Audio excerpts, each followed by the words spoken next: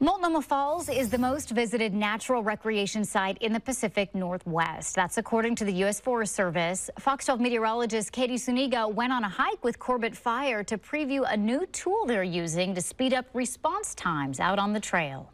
This is one of Oregon's most popular tourist attractions.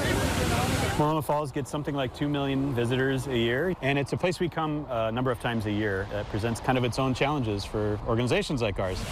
It's a beautiful trail. It's about 1,000 feet of vertical elevation between here and the top of the falls, so it's a pretty good hike. We have everything from broken ankles to cardiac to cut myself on some blackberries that we get called for up here. So we have some equipment out here today that you're going to be demonstrating for us. Tell us about the stuff that you use on a regular basis and then the new things that you're introducing. So the biggest thing we use is something we call the crawler. That's a motorized tracked vehicle that carries all our gear up for us. We have a new drone that we've been using in kind of a pilot capacity this summer. It does a lot of really cool things, and in this context can potentially deliver medicines or even a lightweight AED to somebody who's having a medical issue on the trail. So we've hiked up a ways. We're at a popular spot to stop and look. Let's say that I've hurt myself in some way, sprained an ankle, and I'm not able to get myself back down on my own.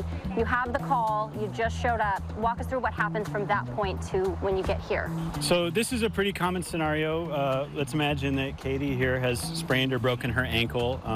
By this time, our medical team would have stabilized her ankle and determined that she really just needs to get down from here and to the ambulance. I'm going to help Katie get loaded in here and support her weight. So you just hop back in there, lean back, and then we're going to strap you in. We just went through a scenario where it wasn't too bad. Maybe somebody was just loosely hurt and that's how you respond. But what if when your team gets up here and the situation's a little more critical? I want you to walk me through how you respond in those situations. Yeah, totally. So that's kind of where we imagine the drone being really useful. It's not uncommon that something that starts as simple as a broken ankle turns into a much larger event. Maybe they need some pain meds, maybe they start having heart issues. So that way we can call the drone in and bring some medicine, bring an AED, something like that. You just showed us how quickly we can get some medical supplies up here. We've seen how you can help somebody that's maybe not in a life-threatening situation. What are some things that you would like everybody to know so hopefully you never have to use this equipment? The most common thing we see by far is sprained ankles. So wear good footwear. This is a pretty strenuous hike, even though it's a very popular attraction.